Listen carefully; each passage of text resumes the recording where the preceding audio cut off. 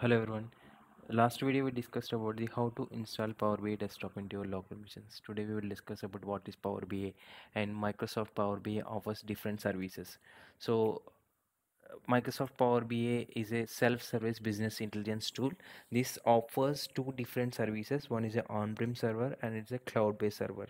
If you want to publish your reports into the Power BI services or on-prem server, you need to download the two different desktops. Let's say example, if you want to publish the on-prem servers, you need to download Power BI report server version. And if you want to publish the cloud-based server, you need to download the cloud desktop. So to differentiate those desktop version, you can see the picture here. When you download report server, you can see the RS symbol, but when you download the cloud-based version, you can see the Power BI desktop normal symbol, right? This is the major difference between two desktop. If you want to publish this data source to report server, you need to publish to the report server itself. It won't go to the Power BI cloud service. There are two different separate versions which is available in a Power BI desktops, right? So if you want to connect two different sources into the Power BI desktop, there are multiple connectors are available. You can able to connect your data into different environments. Let's say example, you want to connect the SQL server, and if you want to connect to the Excel sheets, and if you want to connect to the Salesforce. This is a combination of data sources which you can able to pull your data into the Power BI desktop, and you can build your report and you can publish to the service versions, right?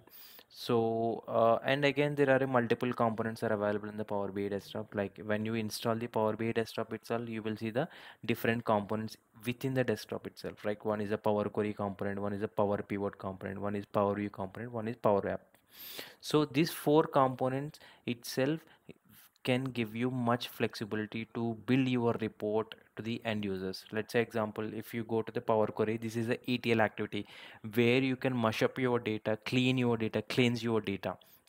The Power Pivot can give you multiple offers. Let's say example, if you want to do some creation of hierarchy, if you want to create some calculation, the pivot, those can help you using the Power Pivot. And the Power View, if you want to visualize the things using the data, you can use the Power View.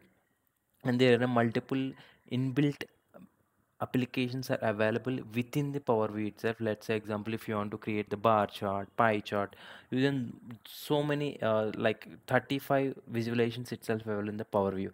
If you want to connect a different source, there is an app store where you can download from the outside app and you can build your reports.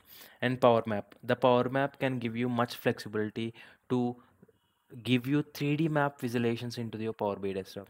So these components will help you to give you good storytelling manner to create your dashboards. And another key components of the Power BI is Office 365. Using this Office 365 cloud-based service, these are the mainly subscription based.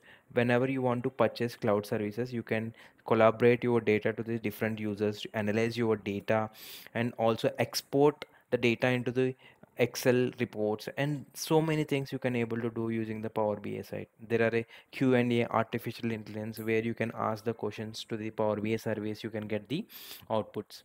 And also you can schedule the refreshes using the different components like on-prem sources. If you want to get live data, you can able to do that in the Power BI services also.